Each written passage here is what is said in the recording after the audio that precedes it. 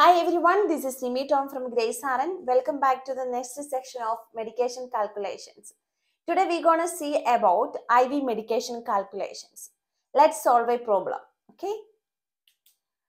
A prescription reads 1000 ml of normal saline to infuse over 12 hours. The drop factor is 15 drops per 1 ml. The nurse prepares to set the flow rate at how many drops per minute? Fill in the blank. Record your answers to the nearest whole number. So, when you get this kind of questions or any other kind of questions, it is essential to read the question at least 2 times. It will help you to get an overall idea about the questions and what the questions expects from us. Okay, so let's read the question again. So a prescription means it's a doctor's order. It tells us 1000 ml of normal saline to infuse over 12 hours. Okay, so we have a medication and we got the duration.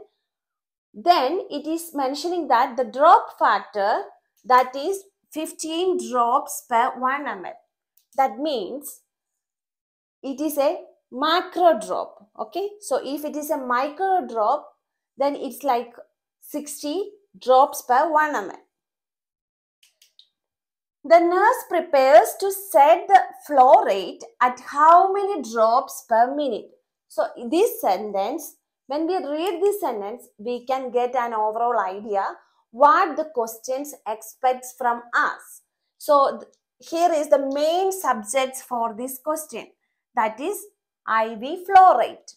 So from this question, we can understand that the nurse should find out what is the IV flow rate. So the formula for calculating IV flow rate is total volume into drop factor divided by time in minutes. So if we solve this problem with this formula, we will get the answer.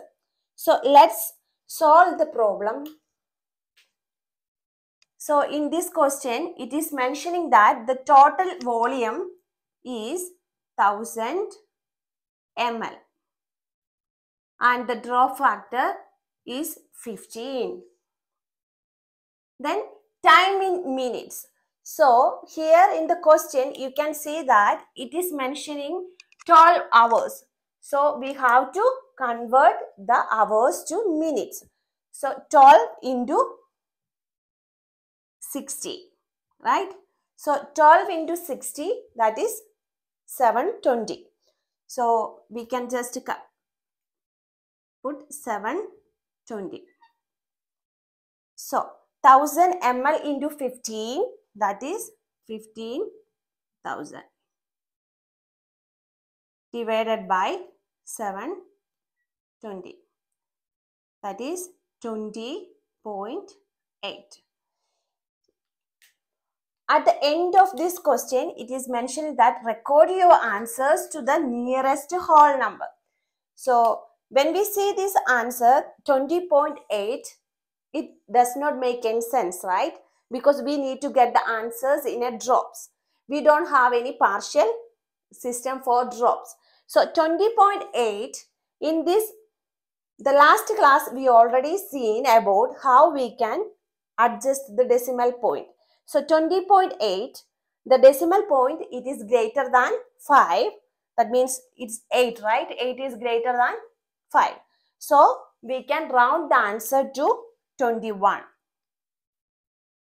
21 drops per minute. Okay. So the answer is 21. I hope this is a very simple problem, right? So I hope this information is very beneficial for you guys. See you on the next video with another medication calculations. Till then, bye.